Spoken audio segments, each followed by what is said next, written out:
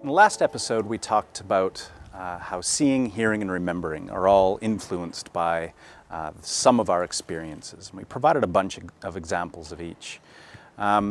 We talked about two main topics, really. One is called the fundamental cognitive error, and that is the fact that we don't really have any insight into the fact that we're making any sort of interpretation.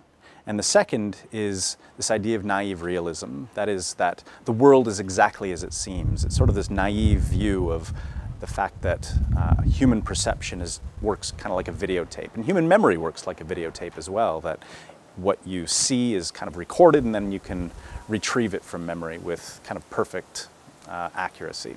So we're going to see this week that people don't have any real sort of privileged access to their own memory, their own perception, and the determinants of our own behavior. Yep, there are some classic examples of this, and one of my favorites is by Richard Nisbett and Tim Wilson. Now, they set up a table at a market on a busy Saturday morning with 4 pairs of stockings that they labelled A, B, C and D, and a sign that said Consumer Evaluation Survey, which is the best quality. Now, they encouraged people to feel the stockings, and then they asked them to choose which pair they thought was the best quality. Now, what people didn't realise was that the 4 pairs of stockings were identical, so they shouldn't have been any more likely to pick one over the other.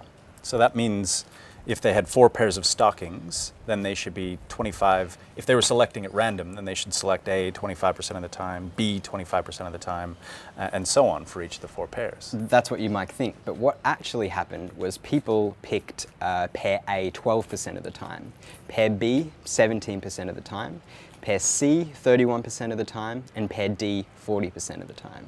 So they had a massive bias. So they were far more likely to pick pairs of stockings that were on the right side compared to the left side. Now, Nisbett and Wilson did a follow-up experiment where again they asked people to choose from these 4 pairs of identical stockings, and again people were more likely to choose those who were on the right compared to the left. But now they asked people, why did you choose D? Why did you choose the one on the right? And people said, oh, well, I really liked the colour of that one, the knit, the sheen, the elasticity. And they said, well, do you think the order of those could have influenced your judgment in any way? Do you think it was just because this one was on the right compared to the left? And people's reactions to this were classic, and I'll let Nisbett tell the story.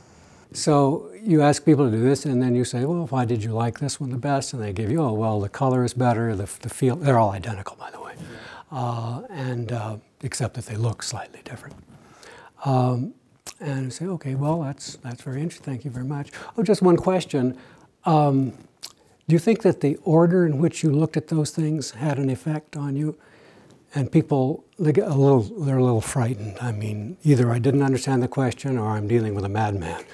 Now, I think this makes clear that people had very little insight into the basis of their judgments, why they picked this particular stocking over another. I mean, they actually reported that they were making judgments on the basis of quality rather than anything else. That's right. And Richard Nisbett is a huge proponent of this idea of kind of the power of unconscious processing, that we have no real insight into the determinants of our own behavior. Yep, let's hear what he had to say.